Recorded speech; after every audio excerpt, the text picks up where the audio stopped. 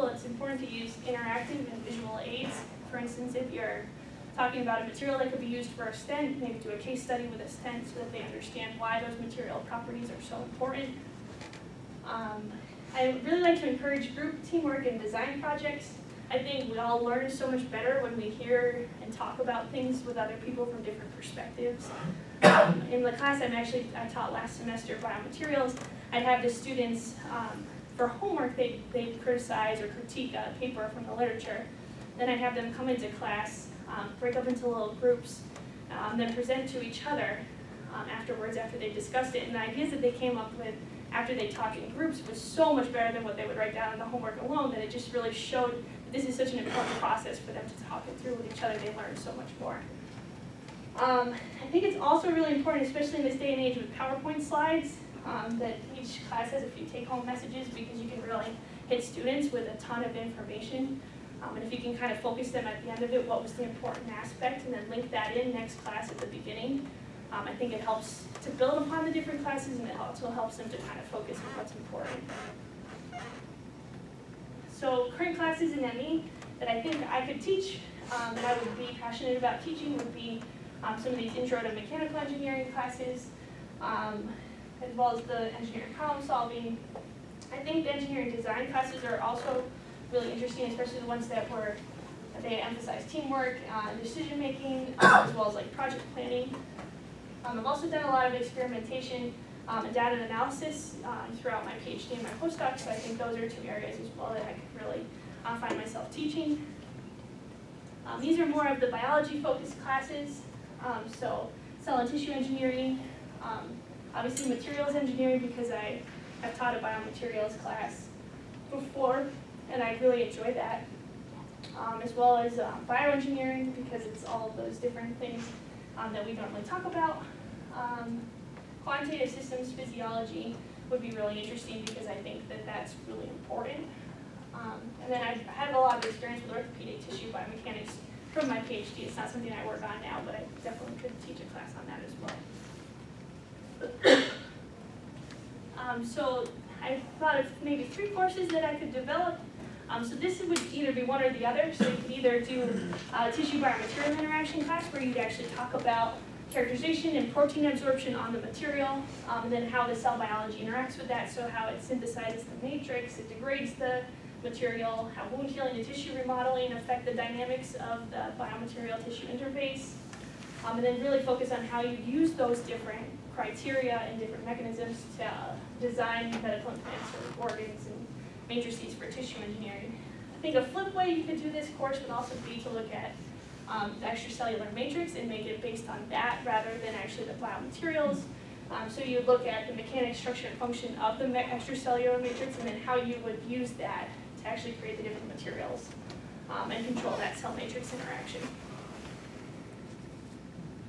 Another class that would be really interesting, because I've done a lot of perfusion system, would be a biomems class. So I think this would really, in my vision, would be a literature-based class where you have the students read different literature articles. For instance, this is an Ingber paper, the lung, it was in Science, and you would teach them how they could actually, and discuss how they actually would create the device, but also talk about how they used it, pros and cons of actually that application in cell biology, and how maybe we could build upon it. So making it more like a case study related class. So the last class I was thinking of would be a disease modeling class. So you'd be advanced topics on current disease pathology. So you'd start maybe with in vivo animal models and discuss how you can actually manipulate them to control that environment and how we can create disease models with them. And then later you'd move into in vitro human models and how you can control that microenvironment and the pros and cons of that. Okay, so I'd like to thank all the wonderful people that I've worked with at the Kaplan Lab. In particular, I've had the great opportunity of working with a number of undergraduate and master's students that have really changed the way I think about things and have really done a lot of the work that I just showed you. So I'd like to thank them. They're in bold. I've also got some really fantastic collaborators. I've got the chance to work with Jeff Kimball up in Tulane University, Maine Medical Center, Michaela and Cliff, at Harvard Medical Center, Irene Gabriella, and then at the University of Pitt, Casey and Peter. So thank you so much for your attention.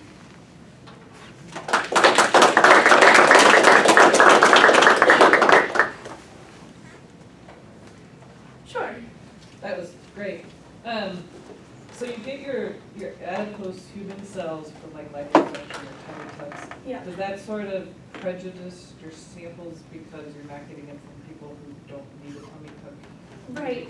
Yeah, so a lot of the tummy tucks are obviously from people that were obese, and then most of them have lost a lot of weight, which actually reverses the process of type 2 diabetes, so they're actually very healthy cells that we get, which is kind of surprising actually that is so effective but wonderful at the same time. The liposuction sometimes is used in surgeries where they are lean, so we can get some lean patients. So they are more obese from the tummy tucks, but we can get the same population. And I have done studies where I compared obtaining it from the lipoaspirate and the abdominoplasty, and the processing doesn't affect any differences. So, but there's certainly a ton of women and not a lot of men that get these. So, so it's mainly all of what I showed you was women. Wow. So it's definitely not something where you can compare sexes as much. Yeah. What type of tools do you use for modeling? Oh, for modeling. So for more of the computational stuff that I suggested at the end. So I was thinking that would be a MATLAB-based procedure. It's not something I've done yet, so it's just something that I would like to do in the future. But I've worked with MATLAB a lot. It's something I'm more familiar with. I certainly would be more open to other modeling tools if other people had expertise and would, give me a linear or something to walk me through it. But that's what I would initially start with. Yeah. So one of the biggest problems in vitro work is the media that you use. Sure. To the extent that a lot of media that people use is, in fact, hyperglycemic. Sure, yeah. So how do you make the choice for yours? Yeah. Yeah, so I do use a hyperglycemic media. I've tried actually going down because I tried going down and up to see if it would have differences, and it doesn't seem to have a large effect on the cells. They seem to get used to it pretty quickly, but it's definitely something to think about because there's a lot of different factors that we have to put in there. For instance, you have to put insulin in to kind of maintain their phenotype, so that they're kind of at a hyperinsulinic as well environment. So I think what the coolest thing would be to have it be in a perfusion system where you could cycle it, and that would be more representative of what they feel actually in vivo, and I think then they would respond more to it as opposed to saturating. And do you use serum too? Yes. Have you tried it without? No, I haven't tried it without serum. We definitely could do a more defined video for sure. Yeah. For a teaching lab, is there some specific equipment that you would have to have, and have you seen that here today, or would it have to be obtained?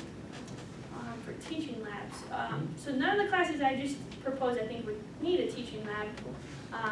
But certainly, yeah, if I was to do something that was a teaching lab for biomaterials based, I'm sure you'd need some sort of testing units and prepping units, which would just be like a wet bench space actually for most materials. Okay.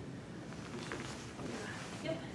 You mentioned you like the fibrinoins for the scaffold because they don't induce a lot of signaling, but wouldn't you actually want the native tissue to induce signaling? So I'm not sure what the matrix and adipose tissue is, but presumably some collagens and some other things that have RGD sequences that the adipocytes need to adhere to the matrix?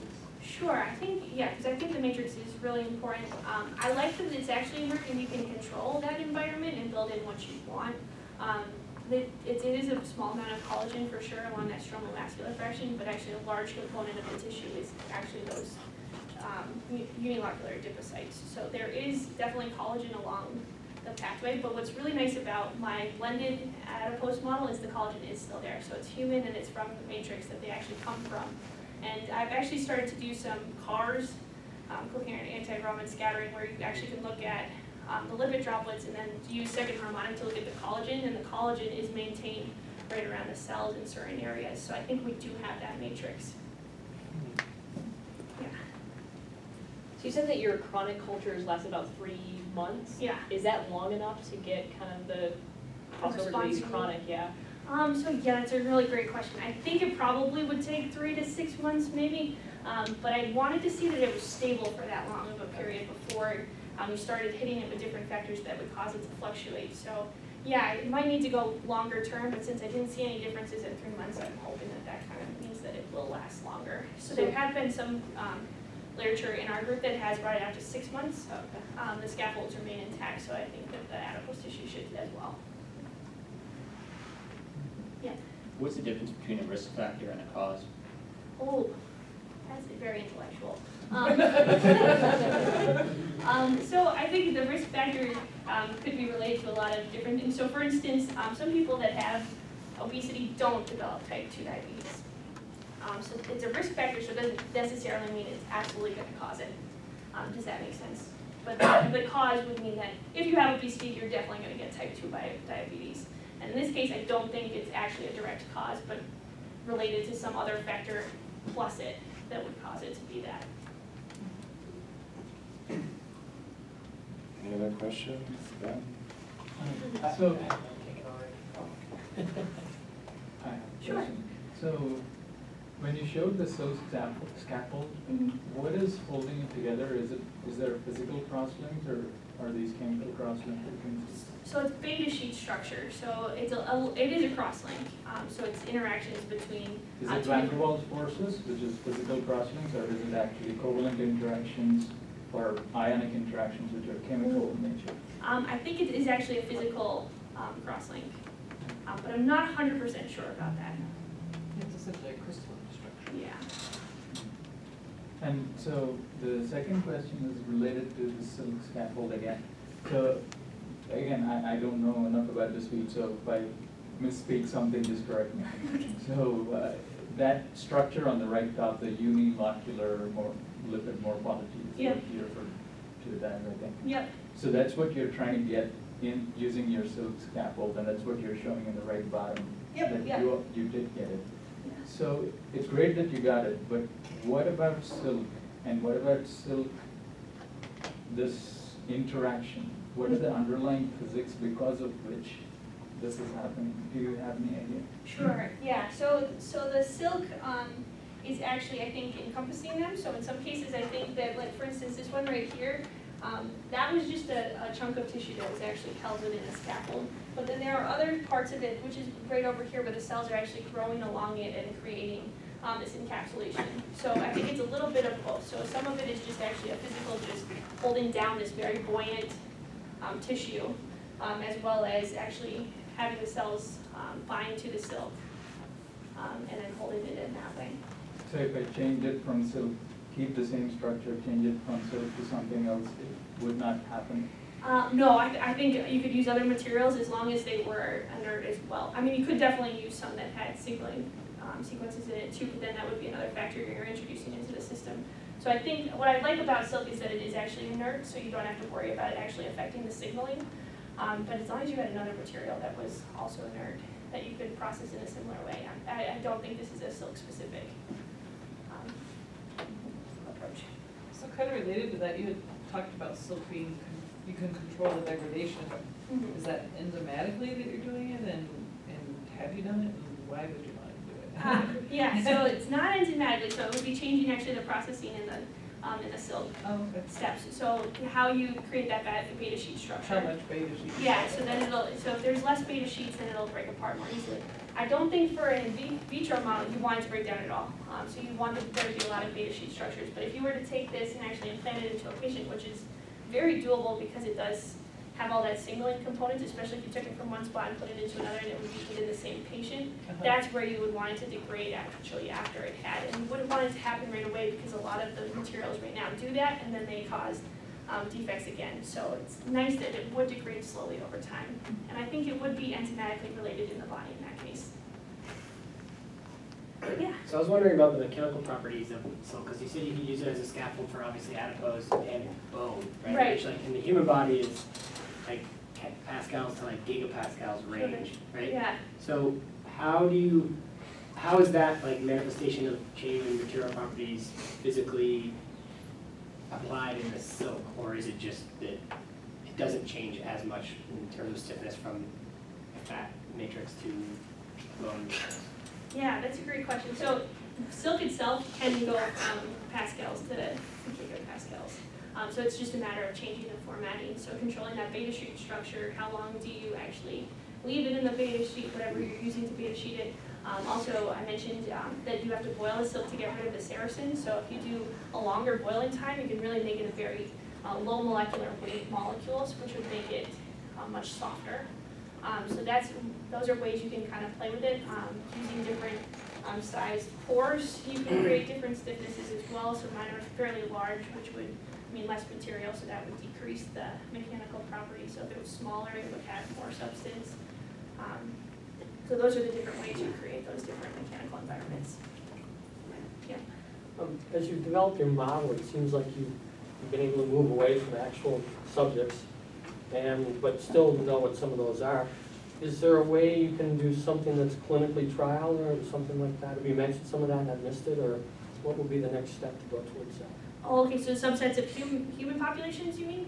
Yeah, how would you maybe start applying this to, human More populations? clinical, Yeah, yeah. that's- looking at it holistically as opposed to this is just fat cells now Right. inside the human and how it's operational holistically. Yeah, so I guess my dream would be that you could get the sample from a patient that is going through some clinical trial, and you could do it in parallel and then compare the two results, maybe and try some different drugs, not just the one that they're doing. I think that would be the best idea. I don't know how easy that is to get through approval processes, but I think at this point it's just in a stage where you track and look at it post, different That would be a factors. good step, as opposed to going all the way with people, you could track Right. the two together and maybe correlate.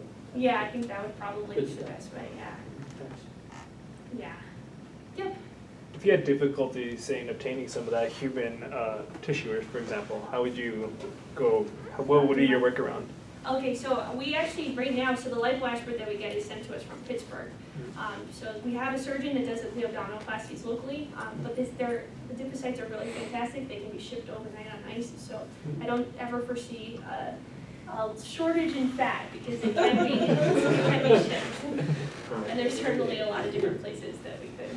I'm sure the abdominoplasty could be shipped as well, so if it came down to it, I'm sure we could get them shipped from somewhere else. If Colorado indeed is too lean to We have some stuff. Great, thanks again. Yeah.